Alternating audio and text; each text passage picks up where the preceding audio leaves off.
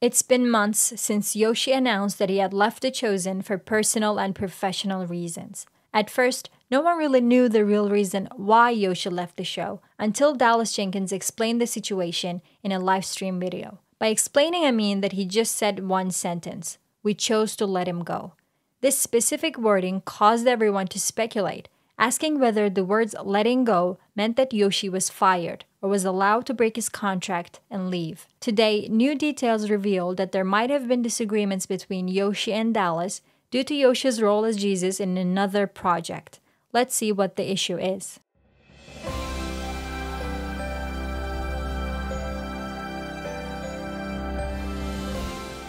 Before I delve into the detail of it all, I'll walk you through what happened. Yoshi joined the show as Philip in Season 2, and from his first appearance, he managed to become the favorite disciple of most fans thanks to his charisma and authenticity.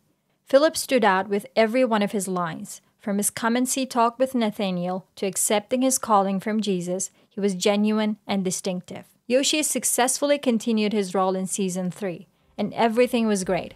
But after the release of the third season, Dallas and his team started filming Season 4. Every disciple except Philip was noticed on set, and Yoshi, who usually shared so many BTS pictures and videos from filming, shared nothing from The Chosen. This is where fans started suspecting something was wrong.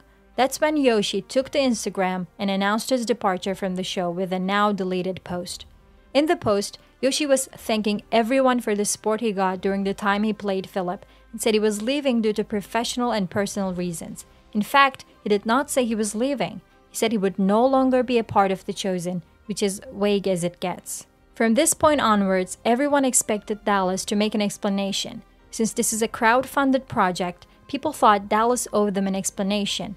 In a live stream on YouTube, Dallas said they chose to let Yoshi go, and that was it. He refused to elaborate on it. The words he used for many people meant that Yoshi was fired, since to let someone go is a thin euphemism for fired. One comment of a Reddit user resurfaced months later, explaining why Yoshi was fired. In his comment, the Chosen fan said, "I believe it has something to do with his recent role as Christ in that TBN special, and that there may have been bad blood created for this or other reasons."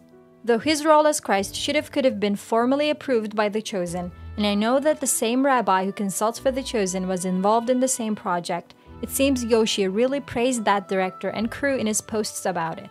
I noticed neither Dallas nor any of The Chosen disciples liked those posts, except for Jonathan Rumi, who congratulated him for playing Jesus. Likewise, none of The Chosen cast or crew liked Yoshi's farewell post except for Jaylene. Not even Austin or Noah, who I suspected were his closest castmates. This is not a single comment, by the way. I've seen this perspective under the comments of different social media posts and YouTube videos. Yoshi played the part of Jesus in a TBN special called Jesus in the Passover.